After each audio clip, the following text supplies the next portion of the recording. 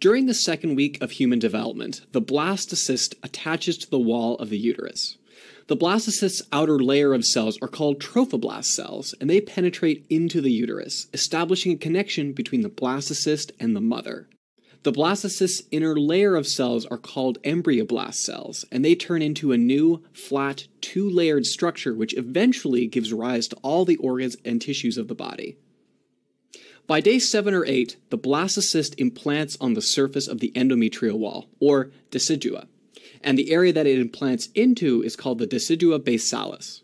To snuggle deeper into the decidua basalis, trophoblast cells from the outer layer of the blastocyst assemble into two layers of cells.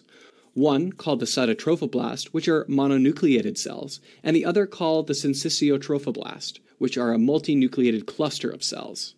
The syncytiotrophoblast expands into the decidua basalis.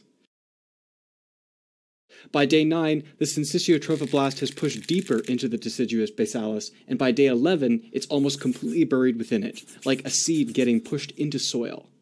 Around day 12, the decidua undergoes a decidual reaction. High levels of progesterone make the decidual cells enlarge and get coated in a sugar-rich, fatty fluid, which can get absorbed by the syncytiotrophoblast and help sustain the embryo early on. Initially, the decidual reaction only occurs at the decidual basalis, but eventually it spreads throughout all of the decidua. Around day 14 of development, cells of the syncytiotrophoblast start to protrude out to form little protrusions called primary villi, with each one looking a little bit like a tree.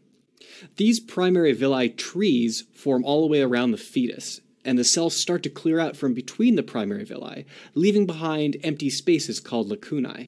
While this is all happening, arteries and veins for mom start to grow into the decidual basalis. Normally, we think of red blood cells as staying confined into the blood vessels, but as the placenta develops, an interesting thing happens. Tiny arteries merge with the lacunae, so these empty spaces become filled with oxygenated blood.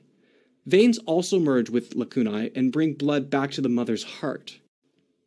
Now, over time, more and more of these little pools of blood develop, and they start to merge together to form a single large pool of blood, with many arteries delivering blood into it and many veins taking blood away.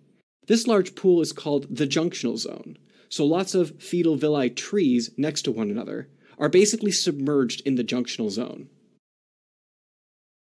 While this happens on the outside of the blastocyst, the inner embryoblast cells assemble into two layers, forming a flat structure called the bilaminar embryonic disc.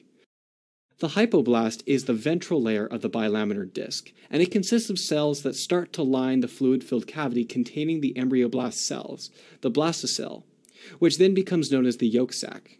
Oddly enough, this yolk sac contains no yolk.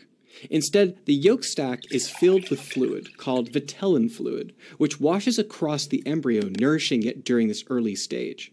It's a bit like how small critters in the ocean get nutrients directly out of the water.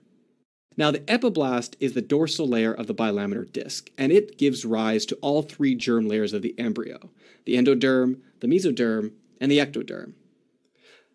The amniotic cavity develops just above the bilaminar disc, and it gets lined with epiblast cells, so we end up with two little balls right next to each other. Meanwhile, in the embryoblast, cells from the epiblast layer start to differentiate into the extraembryonic mesoderm cells, named because they are outside of the developing embryo. These are some of the earliest mesoderm cells, and they start to form even while the embryoblast itself is a bilaminar disc. These mesoderm cells line the inside of the cytotrophoblast and begin creating space to form what will eventually become the chorionic cavity.